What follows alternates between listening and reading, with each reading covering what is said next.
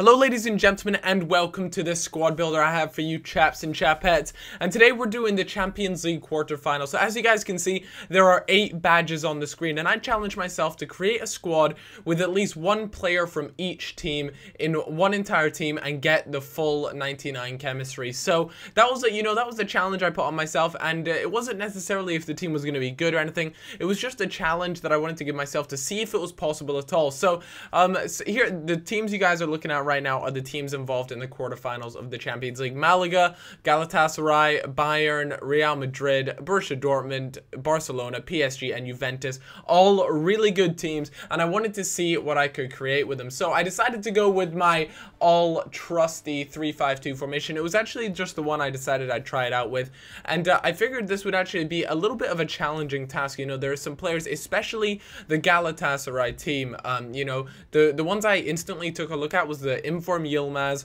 as well as Schneider. Those were the 2 main players that I was kind of drawn towards because they're probably 2 of the most popular ones in that particular team. Unfortunately, there isn't the rest of the Turkish league on FIFA, so you can only really pick players from within Galatasaray if you want them to get any sort of chemistry links. But in goalkeeper, I decided to pick Buffon. One, because Buffon is a quality player and he fills that Juventus role, so that worked absolutely wonderfully for me.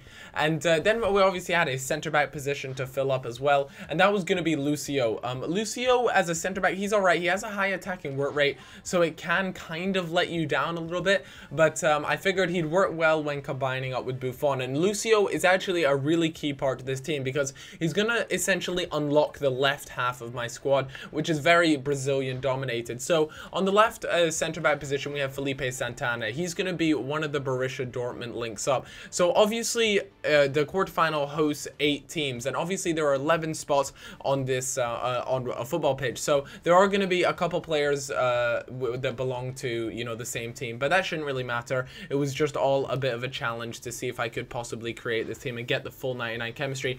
Next up, we have Team of the Year Puyol, and he's going to be my Brazilian player. Obviously, nothing wrong with the Team of the Year player. Obviously, if you don't have the budget for it, then just get the regular one. There is absolutely no difference, but he's the first one that popped up in my search, so that's the one I went for. Now, next up, we have the Real Madrid player, Xabi Alonso. I decided to play him at a defensive midfield position, and he works out really nicely. He's going to link up with the center attacking mid as well quite shortly, and the right side of this 3-5-2 formation is going to be very Liga BBVA based.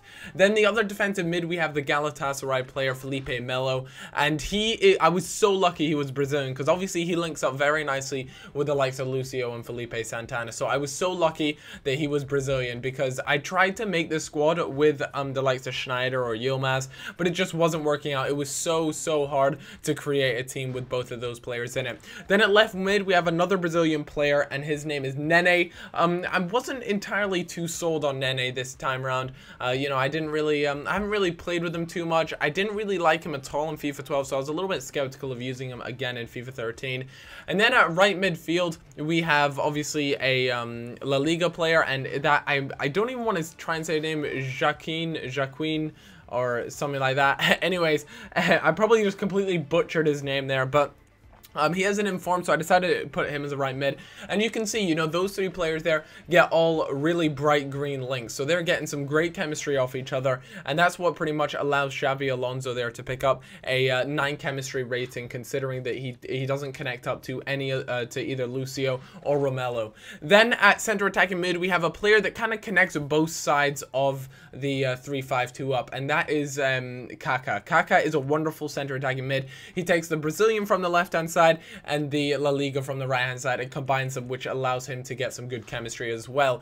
Then at striker, we obviously needed a Bayern Munich player and obviously someone to link up nicely with him, so we decided to go with Royce and Gomez. So there it is. That is one player from at least, you know, from one club all in the quarterfinals. I don't know if that makes sense, but they pick up 9 chemistry off each other because 1, they're both German, and 2, they both play in the same league, so they get that super nice chemistry link up between them, which gives them both 9. And as you guys can see in the far right hand, it's a 99 chemistry rated squad. So I hope you guys did all enjoy this.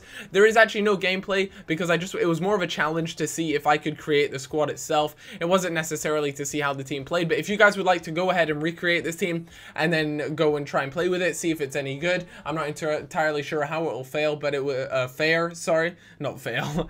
But yeah, do let me know in the comments if you guys have made it and have tried it out, because I'd be interested to know how you guys get along. But it was more of just a little squad builder challenge for myself, and I had a great time doing it. So I hope you guys did enjoy this video, and I see you guys around. Bye bye.